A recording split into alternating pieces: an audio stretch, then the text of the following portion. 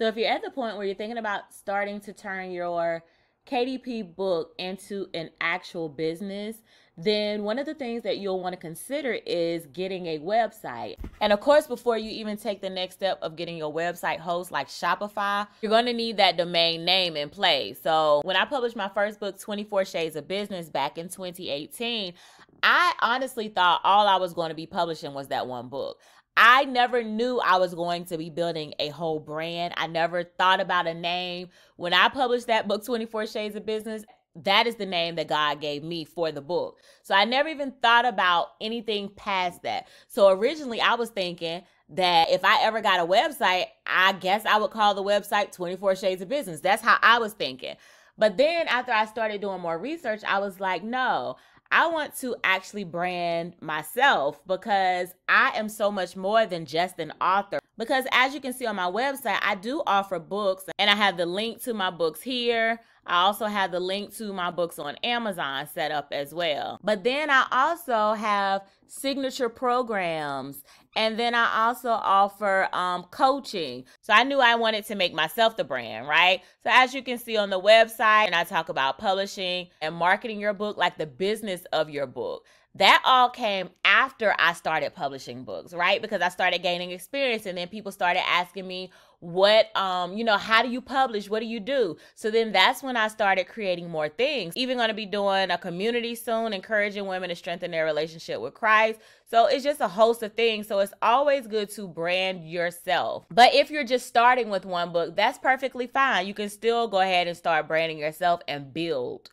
So with that being said, you're going to want to start thinking about what your name is going to be. So let's head over to Namecheap and take a look at some of the examples. And of course, I'll leave the link that you can sign up for Namecheap in my description, so it'll be easy for you to find it. And one of the reasons that I personally love Namecheap is because, like the name says, it is a cheap name. So it does not cost an arm and a leg to nail down your domain. In fact, because they are so reasonably priced, I actually get way more domains than I probably ever need to. Anytime I think of an idea, I be like, oh my God, let me go search and see if that name is available. Look, I can be sitting relaxing and I might hear a name like Coloring All Day. And I be like, let me see if that name is available. I be like, girl, that's available. And then I go ahead and add it to cart. But listen, I'm just saying that just to demonstrate how reasonably priced it is. And so don't feel like when it comes to business, you have to pay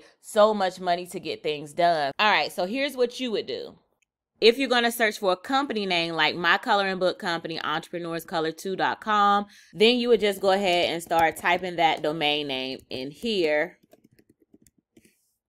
and you would see if it's available. And as you can see, entrepreneurscolor2.com is taken, which is why you don't see it available as an option. But let's say you want to brand yourself. You can say something like, I am Nicole Lee. And then as you can see, it gives you a check mark and it says, I am NicoleLee.com is available. If you're new and have never used Namecheap before, you can actually get this domain for $5.98 when you use the code NEWCOME598. So new customers get it for the promo code. So once you decide on your name, you would simply go ahead and click on Add to Cart for that name. Once you click on Add to Cart, it's going to give you some more things that you can possibly buy. I have never actually gotten any of these things, but if that's something you're interested in, feel free to add any of those to cart. If for some reason you just don't want to do .com, or if .com is not available when you try, you can try switching up the name to maybe NicoleLeeOfficial.com, something like that. Or you could even go ahead and go with IamNicoleLee.org.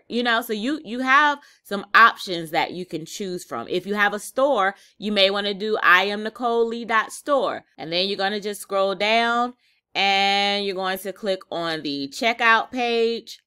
And then on the checkout page, you'll see where the domain registration, it gives you an option to get it for a year, which is $10.28.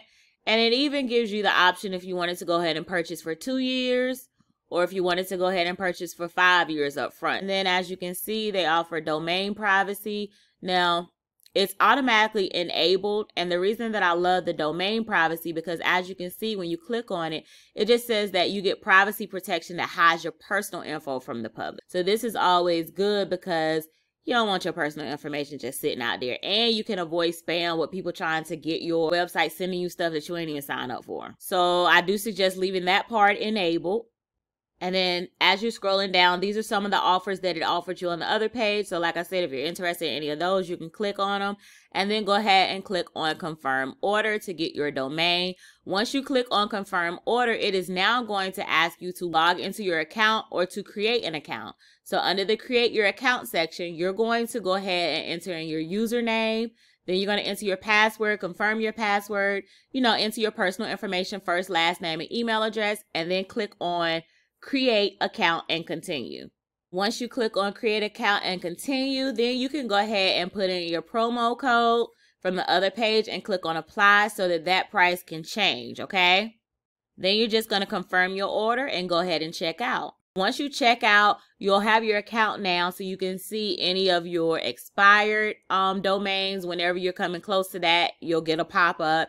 And then you can see all of your active domains listed in the middle of the page. But that is how you would create your domain for Namecheap, all right? Now, thank you so much for liking and subscribing. I hope it was helpful. And until next time, bye-bye.